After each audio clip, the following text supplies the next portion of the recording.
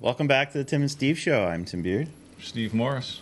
Chief Wilmot. What's going on? How are you? I'm good. How are you? You looking dapper? Thank you. I've got a presentation this evening. You do?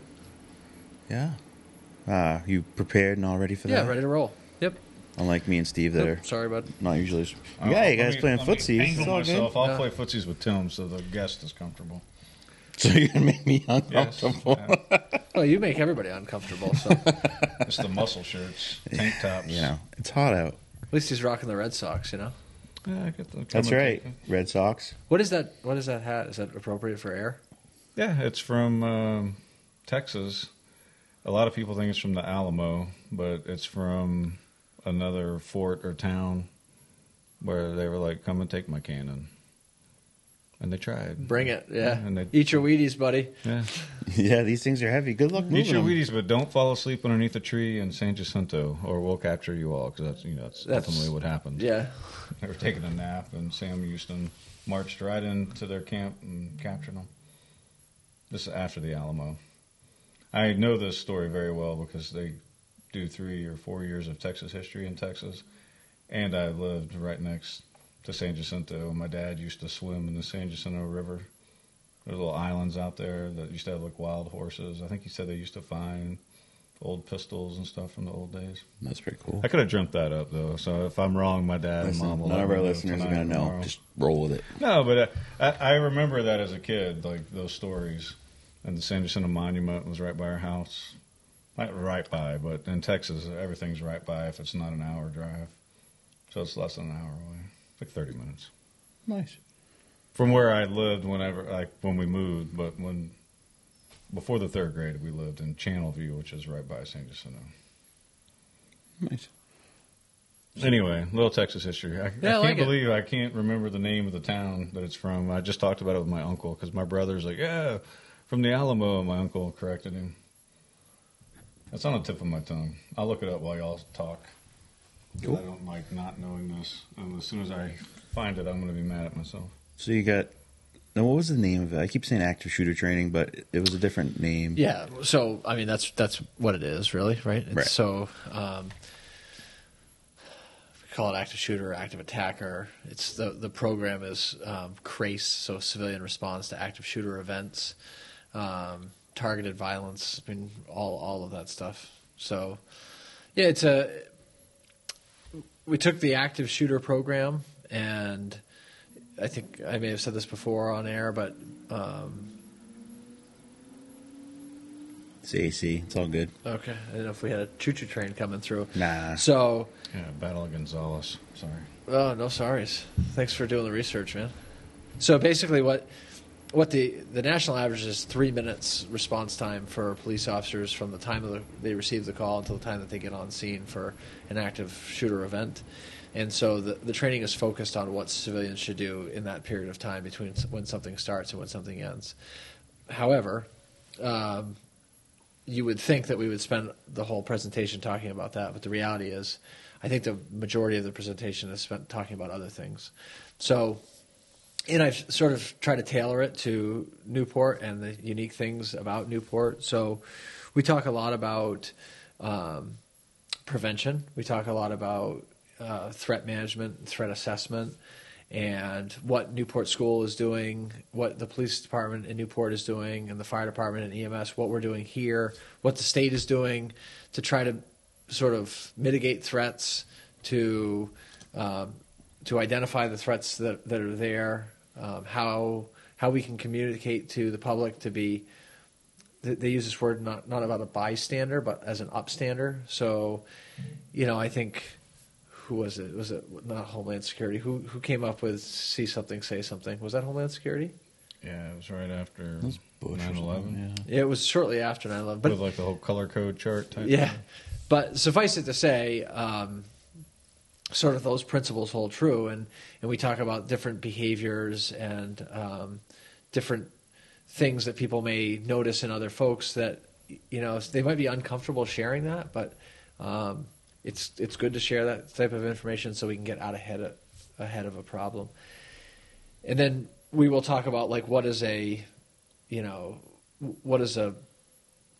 threat assessment or a threat management team unit, multidisciplinary unit look like?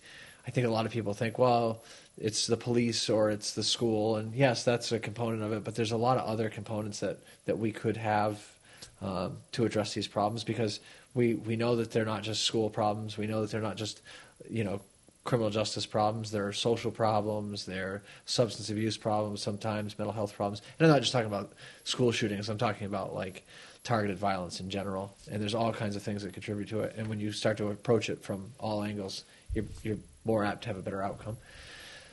So we do that. We talk a little bit about psychology and physiology and things that people will experience if they're under stress, and why that's important to know in advance. And again, I've said it last week that I was in here. We don't rise to the occasion. We fall back on our training, and we talk about some people who have done that in different scenarios. Sully, the Captain Sullenberger. Rick Rescorla, who was the director of corporate security for Morgan Stanley, Lieutenant Brian Murphy from Oak Creek, Wisconsin Police Department. So we go into a couple different examples of like real heroes and what they did. And at the end of the day, if you knew that tomorrow you had to fight for your life, how would you train today, right? And so that's what it comes down to. Interestingly enough, I watched a podcast over the weekend. Guy by the name of Earl Plumley. Does that name ring a bell to you? He's actually currently still on active duty in the Army. He was a fairly recent Medal of Honor winner for action in Afghanistan. What was really interesting about his story is when he was doing his interview, one of the hosts asked him, like, how did this compare to your training? How did this particular battle compare to the training that you'd received? Now, he's a Green Beret, so like he's received training that's probably a little bit more advanced than, your regular big Army infantrymen. But he said, looking back on it, it's like it was exactly like a training evolution. Nothing was different. It was exactly like what he expected a training evolution to be like, from having to transition to different weapon systems during the battle to, shooting and moving to cover and, just all the different things tactically that you have to think about on the battlefield, and the things that he had been trained over the course of the years. When he was confronted with the wolf, and he fell back on training, and he survived, and, for his actions, he was awarded the Congressional Medal of Honor. So. Yeah, I feel like it's something that we shouldn't have to talk about in schools or even in society, but the reality is we have to, because it's right. just it is our reality now, unfortunately. And it's like I had a meeting with Miss Martin last week, and obviously talked a little bit about the safety stuff, and I'm like, obviously you're not going to share your plans and everything with us because it's not something you want to make public. Like, you don't want to, here, this is what they're going to do. But, with the new CTE, for instance, security is something they're very concerned about. We want it to look nice and everything, but in their mind still, okay, we have an auto shop people come into, we have the salon, so we need to be conscious of, making sure that we can keep track of the people coming in the school, and it sucks that we have to talk about these things, but I feel like you said, if you're not prepared, then what are you going to do? You're just going to panic, right? But if you're like, hey, I remember the night I went to Chief's class here and I learned something, and now I can be a better citizen because I can make smart decisions and not be part of the issue and panic and whatever. So, yeah, Benjamin Franklin, I think, was quoted as saying an ounce of preparation is worth a pound of cure. And for me, it's true. Like the more prepared you are, you may learn something that you may only need to know one time in your life, but it could save your life because you had that knowledge, right? So, we have talked about before the OODA loop and John Boyd, and John Boyd being an Air Force officer, pilot, and he studied everything. He studied physics and math and all different types of fields. He was the consummate lifelong learner, and the reason for that is the more you know.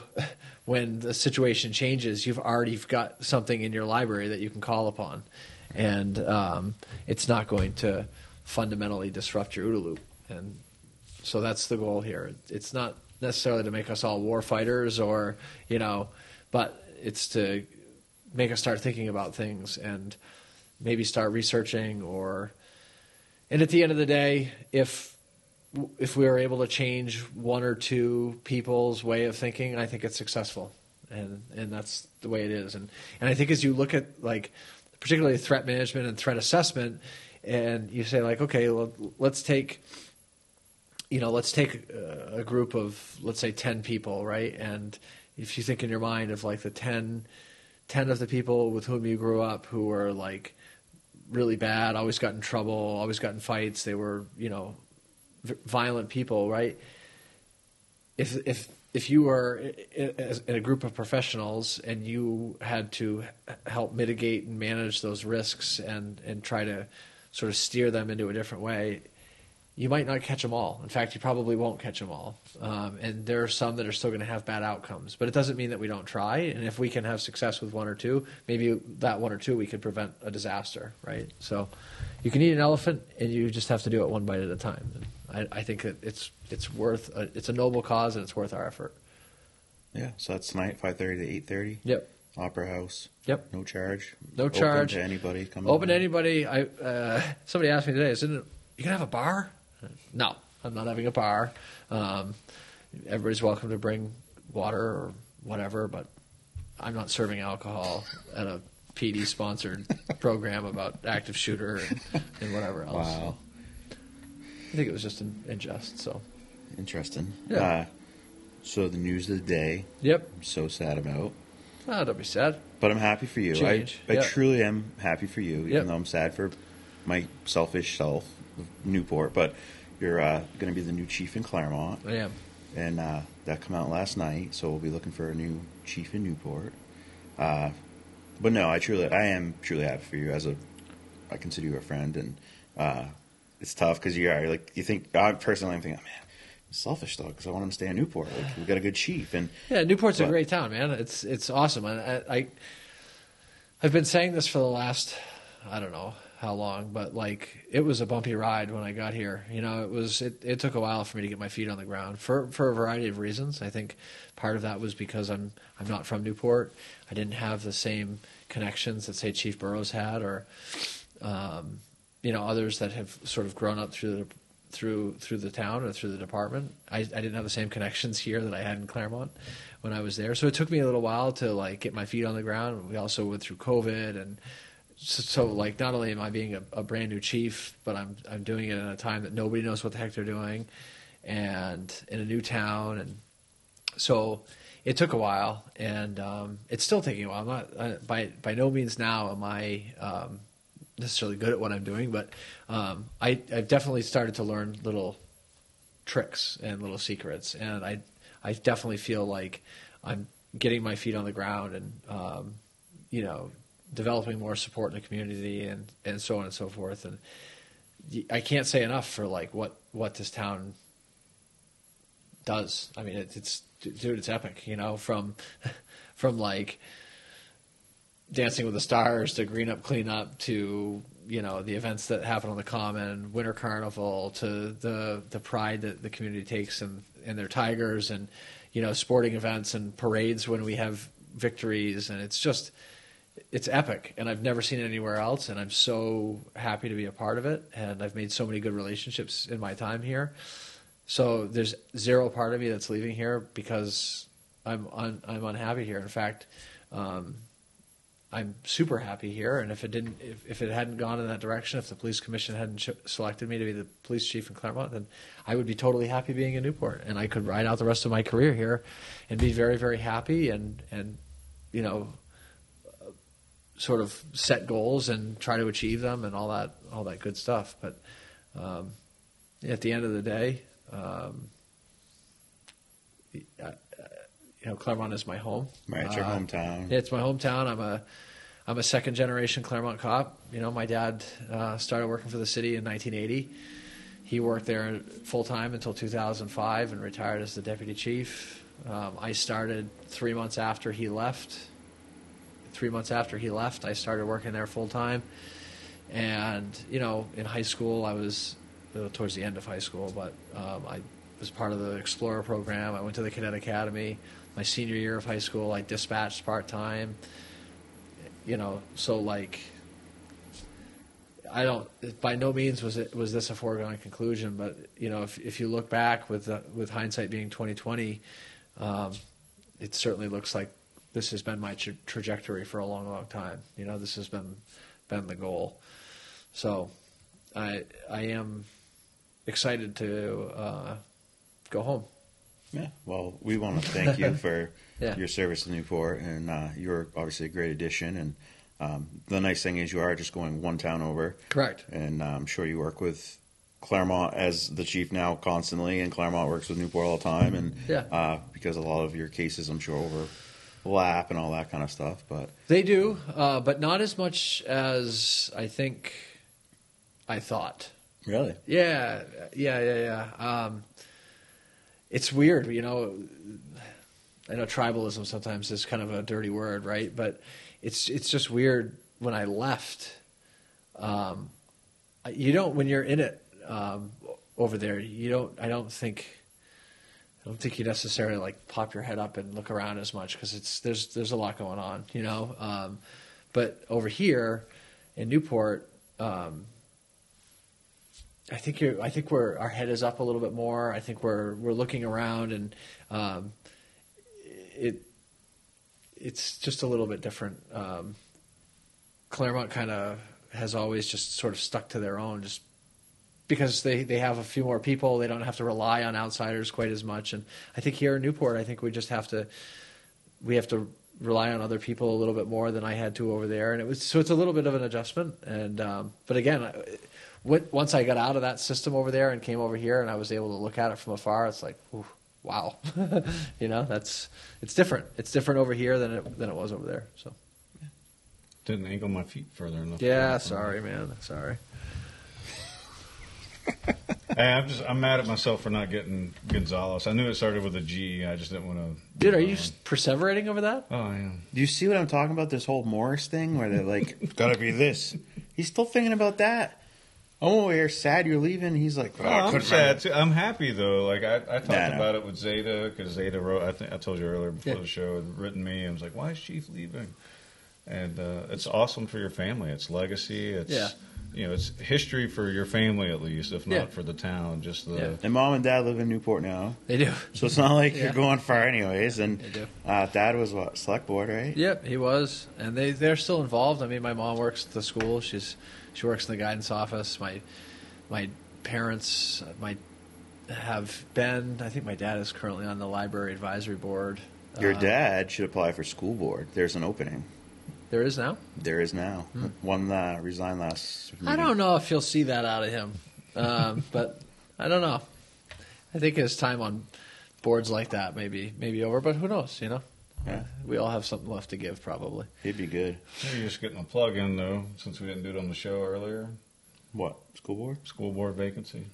Well, I mean, we don't have to talk about that every day, but yeah. What else is going on?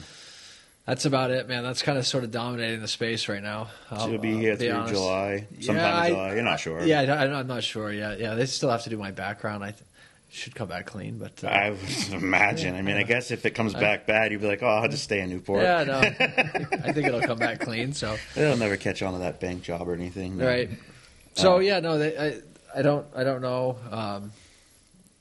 I got to work that out with the town manager, and we got to talk about succession and those types of things. But today has been a day. I'm getting ready for this presentation, so I met with the school this morning, and sort of we had a discussion. We talked about certain things, and it's just been a lot. It's just been a lot going on. It is. So, it's a lot of turnover going on in the town this summer. That's true. Change. Yeah. Not always good, but it's not always bad either. I heard recently that it's not change that people don't like; it's being changed. So, like, if you decide to go on did I say this before on air? So, like, I don't know if I did or not. So, if I have, then stop me. But like, if you decide I want to start a diet, or I'm going to start a workout regimen, and you go from whatever you were onto that regimen, that's not hard for you. I mean, it might be difficult to some degree, but psychologically, you've made that decision, so you're good with that. But if someone says to you, "Hey, Steve, guess what? You're going on only a juice cleanse," and you haven't made that decision, that's when it's hard. So it's being changed that's hard. It's not changed necessarily. Yeah, that's true. Yeah, I would. especially for me, I don't like being told what to do. So I know. I can't. So stand rich it. with irony, considering I know what your like, life has been like. My brother, I think I said it on the air and to you, can't believe that I survived 20 years in the regular army, because my personality is for like special ops, like give me in a task and leave me alone. But like the more you talk to me, the more defiant I get. It comes across as like cockiness or arrogance, because I was told maybe in my younger army days that my confidence in myself was bordering on arrogance or whatever. But it's I love how they use that word. That word is used when it's like a positive, like, "Wow, Tim, you're a very confident guy," but like, "Tim, you're cocky." like where's the line? I've never really figured out the line. It's like somewhere in between where I was as a captain and maybe still whenever I retired, I might have been the same. But so have y'all watched Top Gun 2? Not yet. Oh, okay, man, You've seen it 3 times? 3 times now?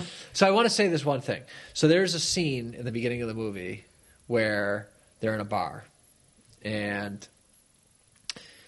I read this article about how they filmed the movie, and when they're in the bar, they're just you just sense like just how arrogant they are, like these naval aviators, like. And you probably had interfaced with some over the course of your career, right? Like, "Oh, I land on a boat," So I've never landed on a boat, FYI. So I probably couldn't do it. I don't have the ability to pick on them. But I'm somewhere between cocky and confident, though. Or oh just no, cocky? full send cocky, right? So, but you can sense it in the movie that they're like super cocky, super arrogant when they're inside this bar. Well, what's interesting is in the making of that movie, they actually had the cast flying in F-18s, and they had put. This is part of the reason why it's such a good movie, because they had cameras inside the airplanes. Now, they weren't flying them. They had actual naval aviators flying the airplanes, but they were in the back seat and watching their face and stuff like that. So they would run these missions and get all this tape and all this film and stuff like that. Well, towards the end of shooting for the movie, they all had a swagger, you know what I mean? Because they had done it, and they'd gone through. Tom Cruise had actually set up like a flight training program. So they started out learning the aeronautics of flight and lift and all the different principles about why planes fly. And so he got them up in Cessnas first, and then they sort of graduated up until they were in F-18s pulling real Gs and stuff. They went back and they reshot that scene after they had shot all the scenes of them in the air, when they had that confidence and swagger, and because they were like, we got to do this one over because these guys, they've got it now. You know what I mean? So they went back and shot it. You can feel it. That's cool. Yeah, I have to check out this movie. Yeah, I'm waiting for it to come onto the TV. Steve, you're so cheap. Go to the theater, dude. You know why he's hesitant to go? Because if it was they only accepted cash, he'd be like, "Yeah, Tim, we should go." Because he never has cash on him, and I always pay when we go somewhere. But he's like, "Card." Yeah, I know. Yeah, they take a card there. They take a card. Oh, is it played in Claremont? I just watched it. I watched it twice in Claremont, once in Lebanon. Lebanon's theater is cool. Lebanon's very nice now. They redid it. The cozy seats. Yeah. It's very nice. It's good, man. It's like sitting in your house on your couch. Nicer. Or better, because you got food right there available for you that you don't have to make or clean up. That's true. That's very true. I used to go to the movies quite a bit. I have movie posters. That big tube over there is 50 movie posters that I've purchased. There's another one somewhere in here with another 50. I love movies. There's not many movies that you can stump me on. Maybe from before 1977, yeah, you probably could stump me. But since then, unless it's an art house flick, 'cause I don't watch that garbage. What is that? something that you would see on Focus Films, like some seriously drab thing where there's drama involved. I need, I don't, if I there's enough drama in life. Why go watch somebody else's? You know what I mean? Like, I want to escape reality and enjoy myself for an hour and a half to 3 hours, however long the movie is, and just immerse myself in that world. Right. And so I don't like watching a lot of art house garbage. It's not my thing. But over the last, 5 years, I've kind of tailored back my movie watching. Yeah, we didn't. I don't know. I don't go to much. I don't go to the theaters as much anymore. But I think maybe over the last few months we've been on an uptick. It started with episode 8 for me, if you want to know the truth, when they ruined Luke Skywalker for good in Star Wars. Okay. I wanted to walk out of the theater, but Zeta was with me, so I didn't walk out. Do you know what I'm talking about? Have you seen? You don't watch? No, Star I'm not Wars? a Star Wars guy. I did when I was in high school. Get in the long line for the midnight showing of the 4th Star Wars. What is that? Not Attack of the Clones. It was the first with one. Anakin. It was as a kid. It was the first one that they like redid. The prequels. Yeah, the first prequel. So that was 1999. Yeah. Yeah, senior year, I think. Junior year, whatever. I did that midnight showing. But I think that's the only one I've ever watched. Really?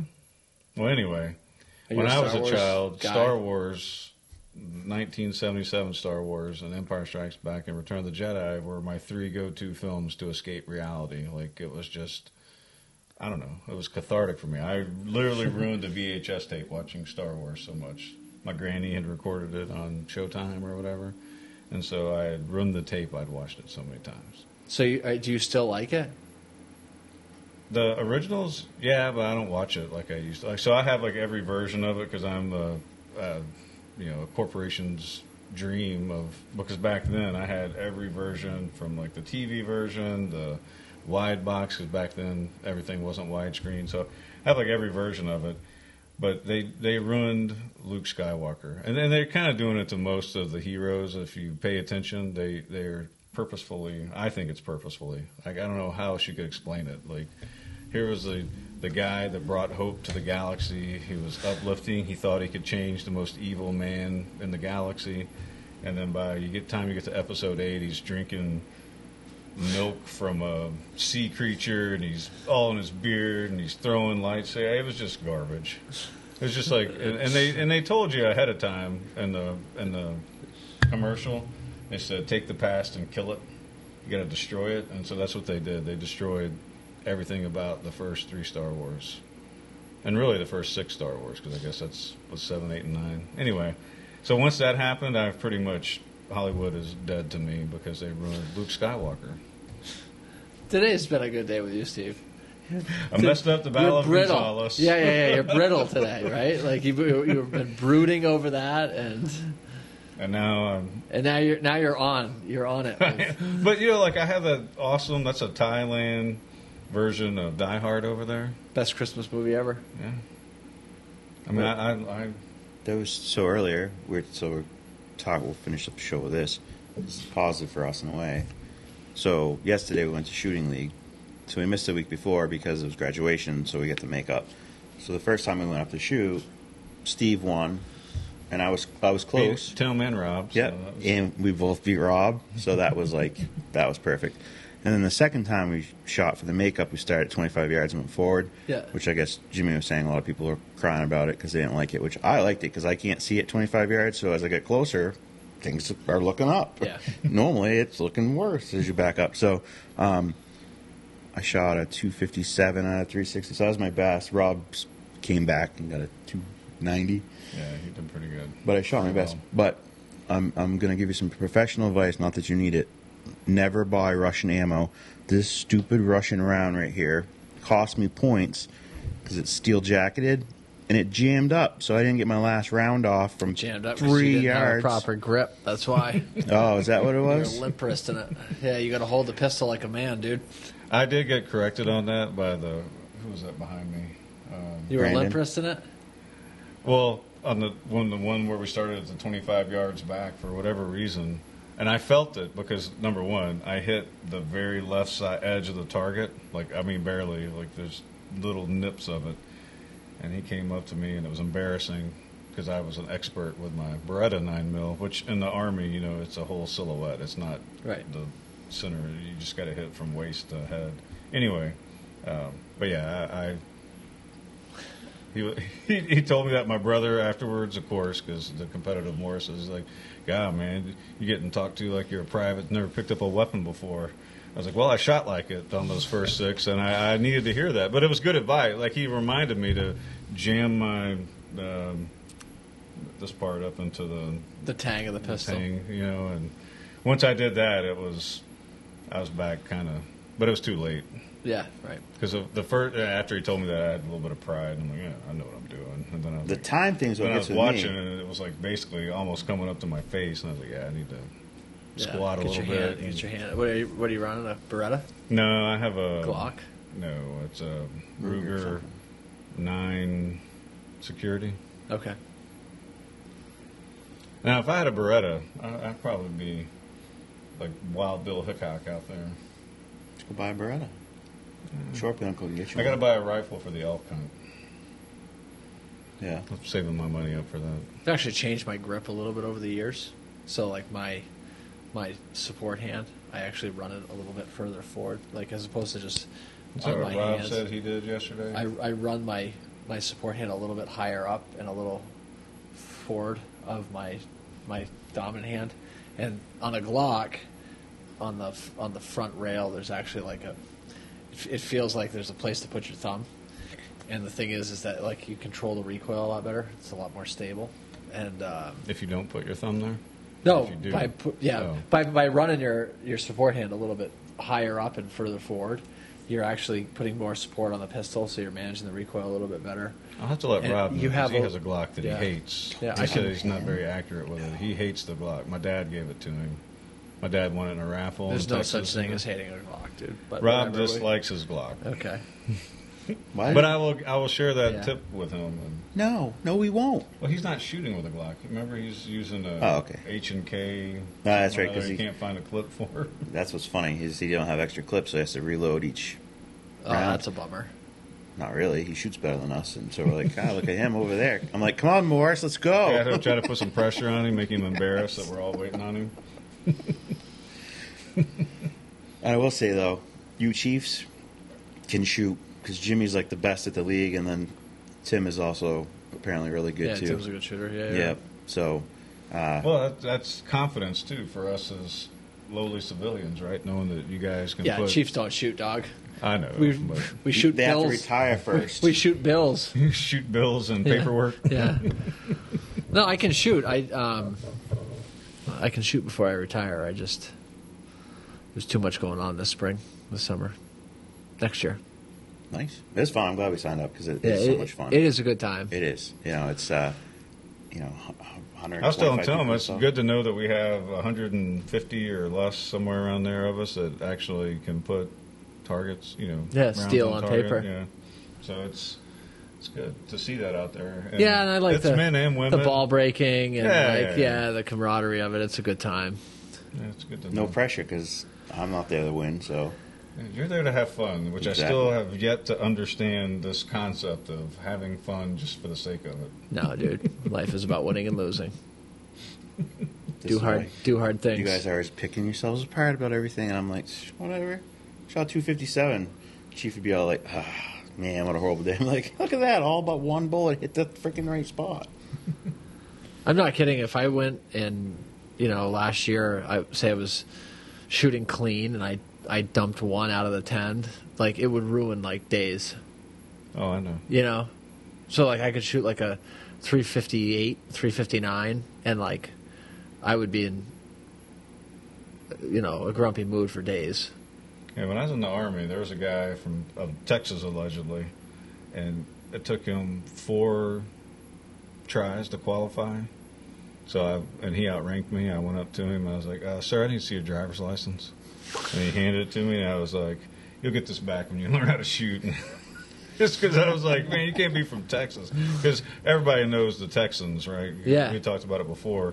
And he's all one of those big Texas guys, and then it's like, I heard from the range crew that it took you 4 tries, 5 tries to qualify, so you get this back when you learn how to shoot, man, or stop acting like you're from Texas. Anyway, I carry it on everywhere, you know what I mean? It's a lifestyle, Tim. It is. It makes you, though. That's why you brood over not remembering a name of a battle. Well, especially because my uncle just corrected my brother on it. And, well, actually, I don't think he corrected him because he didn't want him to be embarrassed. So if you're watching this, Rob, you were wrong. It's the Battle of Gonzales. You should be very embarrassed. The first battle of the Texas Revolution. But anyway. All right. Well, thank you, Chief. Thanks, guys. We'll get you for a couple more weeks anyways. Roger that. We're happy for you. Thanks. Sad for the town. We're going to lose you, but it's an awesome accomplishment for you and your family. Yeah, thanks. I appreciate that. We'll heckle you tonight in your crowd. Yeah, please do. No, I'm Please do. kidding. All right, guys. For the Tim and Steve Show, we'll see you tomorrow.